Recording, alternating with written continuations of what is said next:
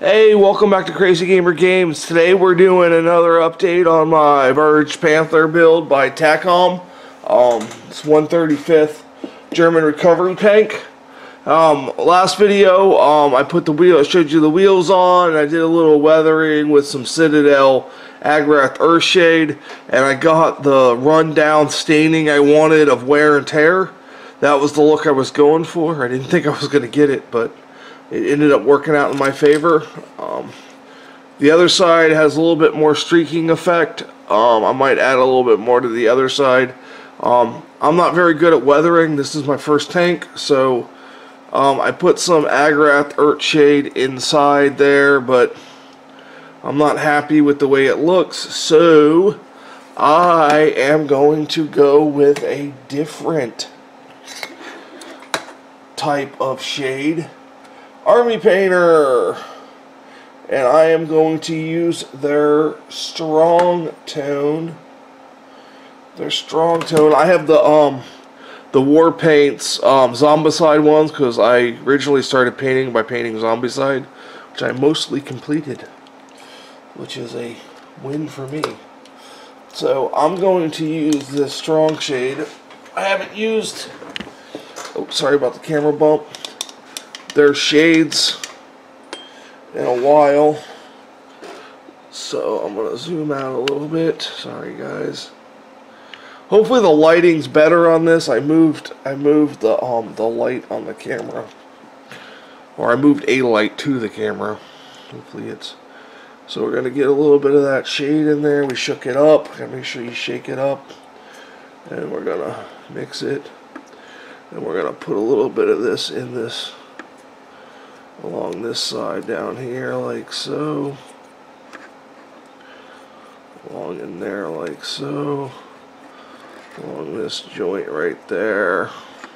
Sorry if my hand got in the way. Trying to film with the camera on the left side so my right-handed hand doesn't get in the way. Hopefully that works out. Now this is kind of a gray tone, which is kind of what I'm looking for here. Now, I didn't pre-try this. I'm just slathering it on here first time for you guys. I mean, this is basically a test model for when I do this, possibly this build along I have planned coming up. So, yeah, I want to do a build along where I build the whole model. It's going to be in the Panther series, so it's going to be very similar chassis to this one here, but it's going to be either a Panther A, mid to late, or another Bergepanther that is a little bit different. Hope you're seeing this alright. Get some in the middle here.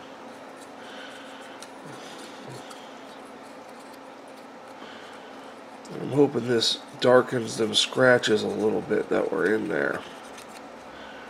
Hopefully.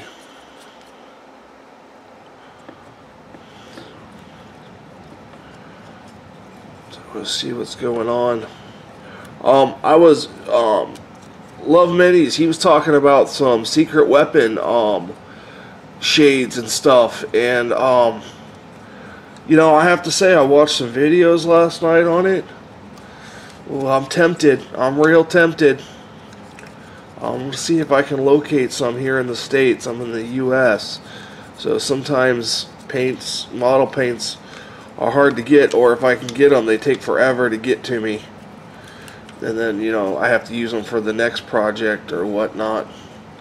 So I'm gonna see if my local hobby store, which is more of a camera store, but they do sell kits and paints, and I'll see if they can get some secret weapon. Because normally, if you ask for something, they'll try to help you out.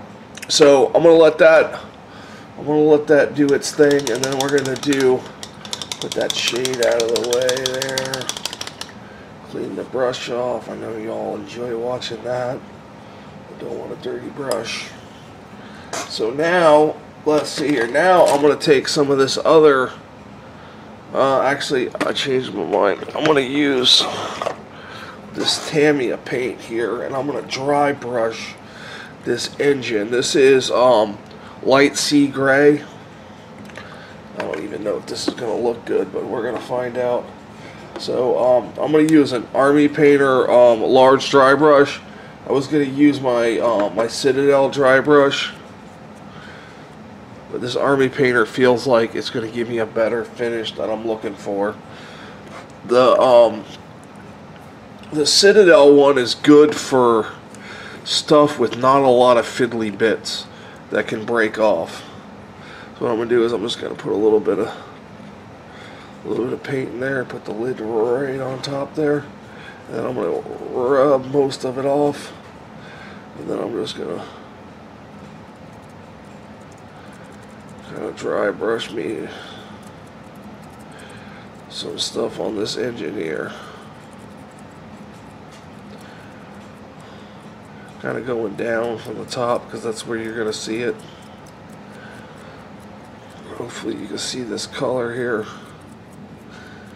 because it's a German gray is the color I used. Vallejo's Surface Primer German gray is the color I used.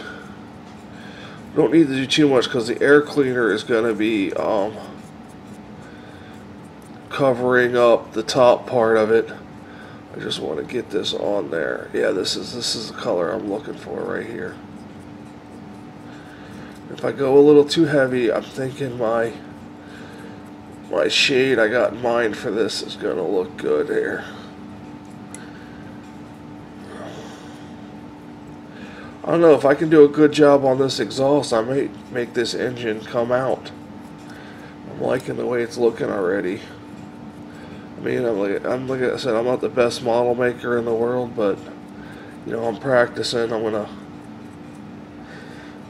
I found a YouTuber that does these build-alongs online. Nigel's modeling bench. He is a fantastic teacher and a fantastic modeler, and very humble, I have to say, which is always good in a person. He seems like a great guy, and he's starting a new build-along with an Airfix airplane. I want to say it's a Typhoon. It's 124 scale Typhoon. But you can check out his channel for all the information on that. He hasn't started it yet, but he's waiting to finish another build-along with a different plane. But I never built a plane, and his current build-alongs, I watched them all, and he has gone into great detail, told you how to fix problems, what problems may arise, and things like that. So I like that in a teacher. So I'm looking forward to doing that. Plus, he's super friendly. You know, I contacted him by email, and he was super helpful. So it worked out for me. So as you can see, dry brush that. We can zoom in, you can see it a little bit better. It lightened up the edges. Some people say I went a little heavy, some people may not. That's fine, it's my model, do what I want. I'm just showing you how I do things. Put that right there. Now, clean that brush the best I can. I like my choice in that too. I normally always use the Citadel small dry brush or large dry brush, but the angle on this brush, I mean, this is the Wargamers, you know, I got a set of these a while back for my Zombicide, and wow, that's a nice dry brush. I also have one of their terrain brushes, which is a lot bigger, that I use for dusting off my models. But wow, that was a good dry brush. I think it's synthetic. I think all dry brushes are synthetic. Now, what I want to do is, first I'm going to close this paint up before I spill it everywhere, because that would be me. That would not be good. So, we got that Tamiya paint. That's going to dry pretty quick. I'll show you what else I've worked on here. I got the two seats. I don't want to show you putting them in yet. I got some floorboards. I got the gauges right here. I haven't put together yet. This is for the driver's compartment. You know, his oil pressure and whatnot. They're going to get decals, so I'm going to have to prime them and gloss them. I'm going to have to prime all this separately, because this plate on these chairs, this bottom plate is the red oxide, which is the German red-brown is what I'm doing it as. And then the seats from the photos from the MIG book are black. So I'm going to spray it all, the whole thing, the red oxide primer, and then just use a brush to paint the seat. I'm going to leave the frame the red oxide, because there was a lot of red oxide in this tank. The only downside, you know, I love those MIG books on Panthers and King Tigers, but not a lot of info on what the engine looked like other than their CAD drawings that they show you themselves. And after I shade this, it's probably dry now, I can shade it. After I shade this, I want to, I'm going to put some rust on the muffler, and I'm just going to use Riser Rust, or actually I have some Tamiya weathering powder. I might put some of that on there and try that. I've never used it before. Well, let's put some shade. There's a military shade that's green. Yeah, here it is. It's a military shader. It's this Horde shader. And is this still good? I'm probably gonna do some stuff I shouldn't do. Yeah, see, this brown is still good, and I want to add a little green to that. Actually shake these really well. Just want to add some green to that. I'm going to put this on my engine here. Actually, I'm going to dilute that just a little bit with some water. I'm assuming you can do that. You can do that with Citadel shades. I know this is a wash, but sorry about my hand being in the way, guys. So I'm going to dab off some of that, and then I'm just going to place this on here like so. Shade it up.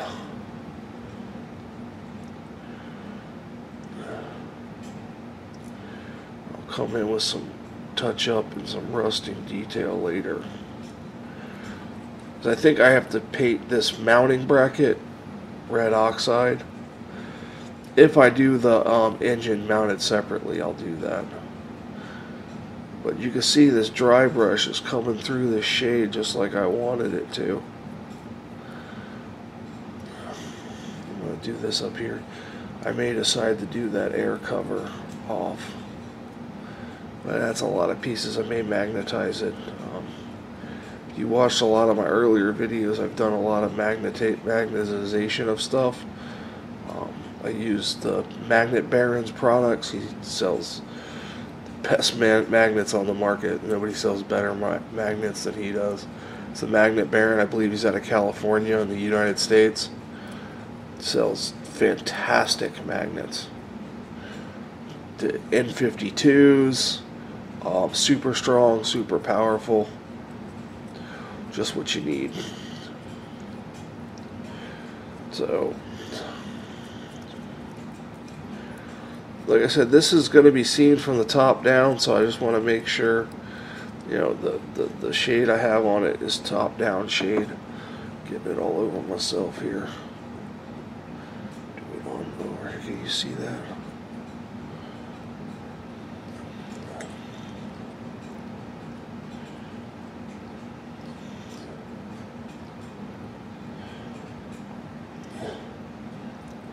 Alright, now that I got it all over myself, I'm sure that was exciting to watch. So, alright, that has been shaded with that mix of brown and green. In my defense, that green one says it's the military shader, and this is a military vehicle, so I'm going with it. Let's take a look at the inside of our compartment here. Yeah, I like, you know, I like the dirt and grime of that. It's not, see if we can get a better zoom into this here. It's not clean. It's not clean and neat. It's messy and dirty, which, you know, I would think a 60, 70, 80-year-old tank, that's what it would look like inside. Filthy. With chips and nicks. I mean, that's what the reference material I have looked like, and that's what this is going to be. So basically, the floor is done in this. The transmission, I'm not happy with it. I wish I would have painted it outside the model. I talked about that in my last video. I'm going to have to just live with that. It's a little out of place, and I'll see what kind of fit issues I have with that. I got the engine shaded up. I had already done the air cover. You can see that better now. That's just a custom-made cream color I made by mixing ceramite white with Screaming Skull from Citadel. These two, ceramite white and Screaming Skull. 2 parts white to 1 part Screaming Skull. I got a whitish cream color, and then I just brushed it with the Agdreth Earthshade. Agdreth Earthshade, and it, you know, I'm not a professional painter, guys, and if you're not enjoying this painting stuff, I'm sorry. I'm not very good at it, but I'm trying. This is, you know, other than Warhammer stuff, this is the first thing I've painted. I might try to put some of that new contrast paint on there to see if I do a better job, but, you know, I'm getting there. Future, I'm going to be trying, I mean, I'm just trying these weathering and shading techniques. When I get to a future build along or whatnot, it's going to be, I'm going to know what to do, and it's going to look a little bit more professional. This is kind of my trial run here. But, you know, it's still full of tips and ideas, you know, stuff like that. So that's what we got. We got us a little engine shaded with the dry brush on it. Highly recommend, little product tip, highly recommend the large dry brush by Army Painter's Wargamer large dry brush. You saw me use it. It worked great. I used the Citadel medium shade brush for the shading, for the shade, and then I used the Army Painter's Zombicide Horde shader and Plague shader, I believe. So,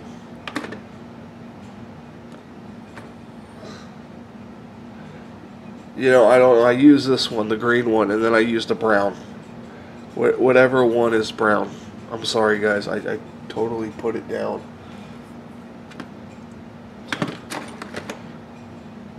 I think it's the zombie shader, or it's a green tone too. Yeah, sorry guys, I put it down and I don't remember which one it was. So, but that's what we had today. That's going to be it for these videos. For Crazy Gamer Games, I'm the Crazy Gamer. You guys have a great day.